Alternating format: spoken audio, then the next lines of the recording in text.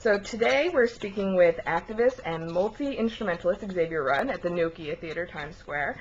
It's part of DecentX.com's Artist Flip series. Hello, Xavier. Hello. How are you? Good. How you going? Good. You're touring right now in support of your latest studio album, which is Darker Shades of Blue. That was released on August 19th. How are you enjoying the tour so far? It's been great. It's nice to come back to the States. Last time we were here was winter, so it's nice to come in the summer. Yeah. And, even though it's a rainy day. a rainy day in New York, which I guess doesn't matter. New York's sort of, I guess it's not the place where I go walking around in the park. So you don't get a chance to kind of like go around and enjoy the city at all? Yeah, we do. My wife and I got a Korean vegetarian place that it's one of our favourite restaurants in the world, so we're gonna go there. Nice. So New York, I think, has its little special things for everyone. I guess in terms of the kind of person I am,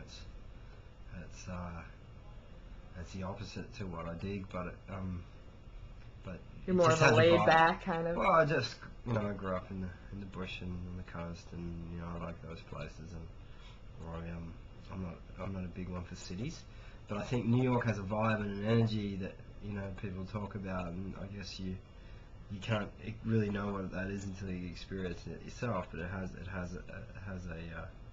a quality that's pretty cool, and I think everyone that comes here finds something special about it, and I certainly have. It's certainly a life being on the road and going from city to city. Yeah. Do you do a lot of your writing on the road, or do you find more Dark inspiration when you're home? Probably more when I'm home, but for Dark Shades of Blue, I wrote a lot of that album on the road, and we were traveling a lot for the last 2 years, and so a lot of that stuff came from working on the road and with my drummer Dave Tolley. No, Darker Shades of Blue was the first album that, in a while, that you recorded in Australia, where you're from. Is there, do you find that it makes a difference to the overall persona of the album? Yeah, it does. For one thing, I was missing home a lot. When I recorded this album, we'd been away a lot, so it was nice for me to be home. It's a beautiful place, the place that we recorded, and I was able to sleep under the stars with my dog by the fire, looking up at the stars that I looked up as a child, and it was just a nice reflection to be home, in the mornings at the beach, and by the time we recorded in the afternoon, I think I was pumped, and I think that you can hear that vibe in the album. Also, the instruments, I use a lot of Australian timbers, so the humidity reacted well with the wood, and I can hear it like it's a warmer, thicker tone coming from the instruments. Well, it's a great album, I must say. When I first listened to it, I popped it in, and Blackwater came on. And I seriously thought that I was listening to a Hendrix song. Wow, I don't think I'm worthy of that. I appreciate it, but... Do you find Jimi Hendrix as somebody who musically inspires you? How could anyone say that Hendrix wouldn't be an inspiration as a musician to listen to? I don't care who you are and what music you listen to, that guy was something else. Like he puzzles me. It's funny you asked me this, because I was listening to him on the plane just yesterday, and I was reflecting on his age yesterday. He died when he was 27. I'm 30 now, and I think that what he achieved at 27, the music he created, the sounds that he made, before his time, the songs, the riffs, the trippy things that he got out of his guitar with the equipment in those days it's just mind-blowing. It's unbelievable. But you can definitely see a resemblance in that with a lot of the things that you do with your own guitar. Well, yeah, I have my own unique style of playing, and I taught myself to play, and I use a lot of slide guitars and different instruments, and I do everything from sound. It's all sound-based rather than theory-based. Like half the time I don't even know what notes I'm playing. I'm just kind of playing by ear. So I think Hendrix was a bit like that. So maybe there's some kind of thing. But I'm not even worthy to even go there. And Well, I appreciate you saying that, but Speaking of your instruments, you have quite an involved and very impressive musical instrument setup when you play live. Mm-hmm. Can you tell me some of the setup that you actually have? What's in there? Well, I use lots of slide guitars, different guitars, all handmade instruments just about. I have yidakis on the stand, which is didgeridoos, and I play them same time as guitar. So that's an Aboriginal Australian instrument. You circular breathe to play it. I have percussion all around me that I use as well.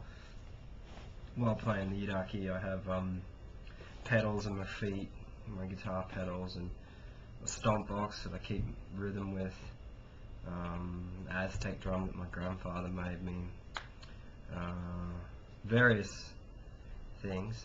I sort of lost track of what I just said, but I play bass with my thumb, melodies with my fingers on my guitar, so I split my guitars and I send them to a bass amp and guitar amps, plus the acoustic line, so I make a lot of sound that way. I do all my bass lines myself. A lot of people think I've got bass lines playing when I play music. And you do it all yourself? Like a bass track, but I'm doing it with my thumb, man. Wow. That just sounds bassy. Just listening to you explain that is physically exhausting. I mean, how exhausted are you at the end of a show?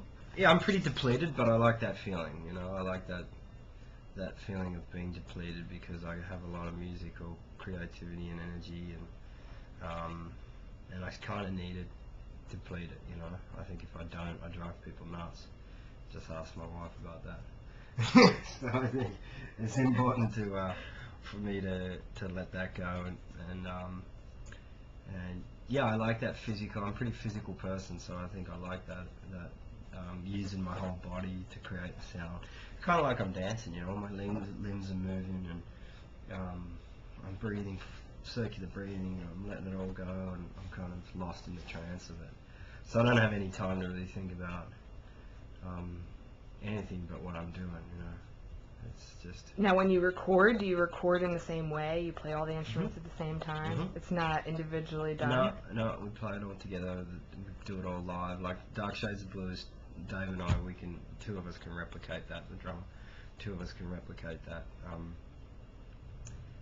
Pretty much exactly how it is on the record. There's a few guitar solos and things I overdubbed, but for the most part, we can play all that live. When you were actually in New York City last time, was right here in Nokia, and I came to the show, and they were handing out these postcards, and it was a picture of you playing on stage with Dave Matthews. Oh, really? It was great. I have it actually on my dash in my car. Were you a fan of Dave Matthews before you played with him? Totally. Dave Matthews Band's great. Very small in Australia, so I remember I had some friends at school that were really into Dave Matthews, and Dave Matthews was I wasn't as a hardcore fan, but I definitely appreciated everything they did. And their following in Australia was really cult and really small. Most people didn't know who they are, still even, wow. compared to the US. Yeah. So, yeah, to play with them was a trip, you know, and such an honour to such great musicians. Like, you know, it's incredible. You definitely have a high energy show every single time. It's so high energy. Do you play off of the crowd's energy? Oh, totally. I feel when I play, it's not really me entertaining a bunch of people. I feel like it's more almost like a celebration of good energy. It's like a circular motion, you know, of all these people bringing all their good stuff. I have really good people come to my shows. I'm really lucky that way. People letting go all their good stuff, you know. It's going out and it's floating around and it's coming up through me and I'm channeling it all and it's coming back out. And it's like this big, it's almost like some kind of church, you know. It's this big thing. And I'm just a lucky one. Definitely can be a spiritual experience, that's for sure. It is for me. And I'm sort of the lucky one that kind of gets to channel that energy. But I feel like we're all kind of equal, you know, in the room. I'm just doing the same thing as everyone else, just sort of letting go what I need to let go. Now, do you have a